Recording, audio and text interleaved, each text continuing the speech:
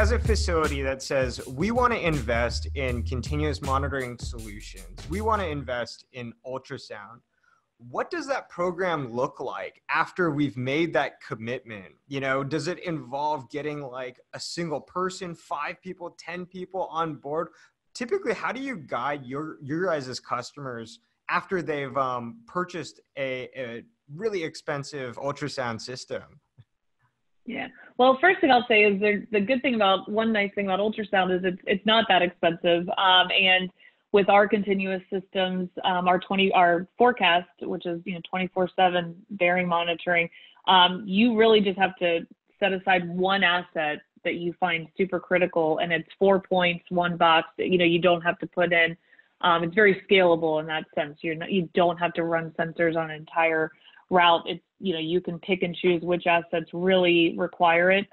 What are the ones that are keeping you awake and would really cause heartache and headaches and massive, money if they were to go down when you didn't want them to. So that's a really nice thing about ultrasound. And with our equipment, it's not such a huge investment, but of course it still is an investment, and it's still an investment of time and resources as well.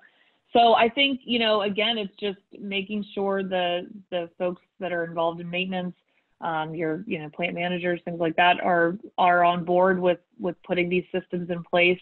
And again, that you're reporting that those wins and the saves back up the ladder, so that again you can get that support to continue doing what you're doing and to continue adding to it. So it just takes usually it just takes one champion and making sure that they get everybody else on board.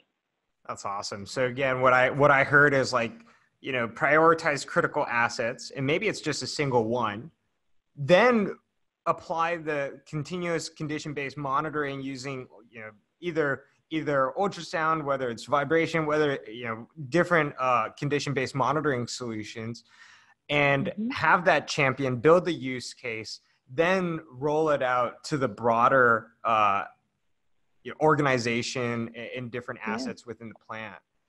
I think that's a great strategy. I think that's something that we commonly hear time and time again to be the most effective.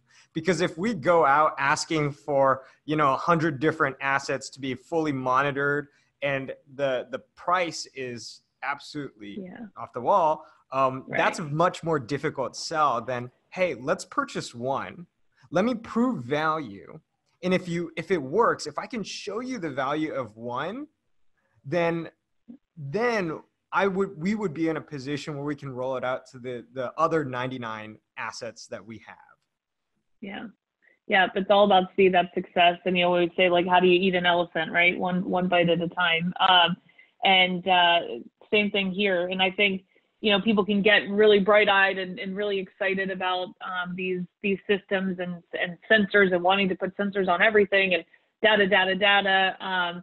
And sometimes it's okay to just take a step back and say, okay, well, wait, let's not overwhelm ourselves, because then it could deter the program right there if you've got too much going on. So I think, get those quick wins, build the business case, and kind of build your program one step at a time.